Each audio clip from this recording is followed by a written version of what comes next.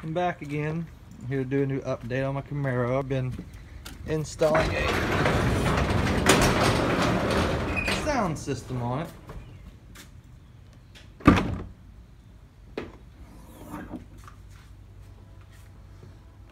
I ran with the ground shaker, 16 to 17 Camaro box. It fits pretty good. I mean, it probably could have been a little taller, but all in all, it still fits really good. It's apparently big enough for the sub. It says it's 1.96 cubes of usable airspace and minus the 0.14 for the speaker. So from what I read, I'm pretty sure it says that you can have, like, there's varying, I mean, everybody varies it. Some say you can use up to 2.5 cubes, but it says anywhere from 1.8 to 2, so I'm a little over 1.8. So, I mean, and it rocks. It's loud. If you play rap songs on it, it is so, I mean, pick the right song, don't get me wrong, but once you do, it sounds like the car is going to come undone with this SA12. It's a SA12 4 ohm.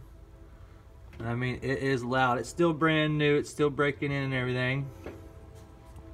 I ran a junction right here for just so if I go on a long trip or something, I can take the box off if I need to and don't have to really tamper with anything else. Just quick disconnects. And I ran the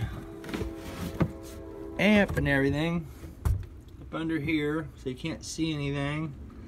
Ran with the Kicker CXA 1200.1. I know you don't actually need a line out converter, but I tried it. I got the setup, the KISL RCA connectors, and it won't turn on the amp, so I went ahead and ran with this line out converter instead of using like an LCI 7 or LCI 2 or whatever. I just ran with this. It allows me to do everything I can do. As far as, like, I tried tapping in, it says to tap in the front left, the front right channels, but I've seen everybody tap them into the rear, so I went ahead and ran them to the rear. Either which way, I'm not getting the amount of voltage the instruction says to tune it to, so I ran a 40 hertz test tone through it all, set it up to about, I want to say 0.25 at 3/4 volume. And then when I actually play a song, it'll run at about 0.66, 67 at 3/4 volume. But all in all, I mean, it came out pretty nice. It's the LP7 too. I did run into a little issue I've been seeing online. You will have to disconnect this connector for the time being, unless you want to get a, I think it's sub-thump. Bose noise cancellation delete harness, and it will allow you to plug it right in, and it deletes the microphones and the door panels. I'm just gonna go ahead and buy that. I ain't pulling door panels to do that, so it's like $26. I'm gonna order it, get it put in there, because if you don't, when you drive down the road and it picks up that exhaust note, it messes with your sub pretty good. So I just unplugged it. I still got turn signal clickers, and I mean, everything seems to work so far. I think it's just pretty much disconnecting the front mics from the doors, but try to keep it as nice and neat as possible. I will have to redo all this. This board will end up going and stuff. I'll figure out something to make it look really nice, but I ran it right up here. I mean, everything's pretty clean looking. I try to keep it as clean as I could. I ran everything right up under the panels. I had to remove all the panels, all this panel, the rear panel, the plastic cover, our back seat. You have to remove it all. Once you get it all out, it's pretty self-explanatory. You just run this to chassis ground right up in there. I mean, there's a chassis ground right under here, and just run this to your battery post. Your positive battery post, your positive cable. And that's pretty much it. I mean, I can't really run a sound test video at the moment, because as soon as I turn my infotainment system on, my iPhone goes straight to it and it cuts my video off. So I will upload a new video as soon as I can get my songs onto like a little USB drive or something. I'll have a new update of some actual sound coming from it, but I mean it's intense. I mean, I don't know what I'd be hitting dB wise, but I mean it is loud inside. It shakes your hat, your hair. I mean I am very, very impressed with the Sundown SA12. I've heard nothing but good reviews out of them. Couldn't find anyone that sold them locally. Had to order it online. I ordered it from downforsoundshop.com. A shout out to him. They sent me the wrong speaker. They sent me an E12. They took care of me right away. I mean, customer service was quick. I mean, as soon as I sent an email to them letting them know, they responded like within 15-20 minutes, letting me know they're going to send a new speaker out.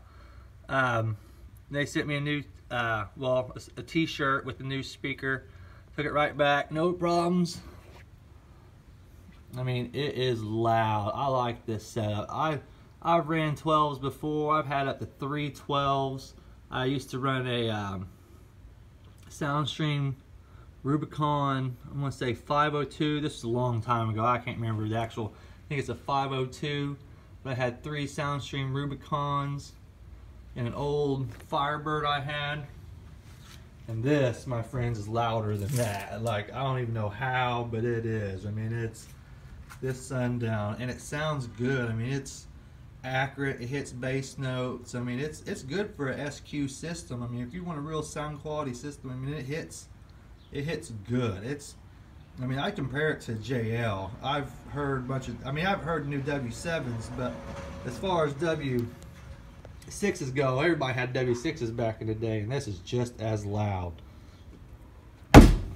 I mean, when it does it, it's stored up right now, but when it does it, I mean, the top jumps, I mean, the window is flexing. You put on like a Wiz Khalifa song, I can't remember what song it was I was playing on there earlier, but I mean, this window is like, yeah, it's pretty intense. I was pretty impressed with that one Sundown. Everybody kept saying it's gonna be loud, and this is all I need. All I need is gonna be to put a converter, or not a converter, a capacitor in, and I'll be happy. But we will be back with another upload of an actual sound video of me playing. I'll put a rag here or something, let you, I mean, it moves the rag, it moves good. Like, I'm impressed. It kind of scares me. I don't want to rattle the car apart, considering that they're talking about discontinuing Camaros in 2023, which kind of a bummer if you ask me. I mean, I thought they were, I see Mustangs everywhere around here. I don't see nothing about discontinuing Mustangs, but I don't know. I'm a Chevy guy for life. But thank you for watching. I'll upload another one. Thank you.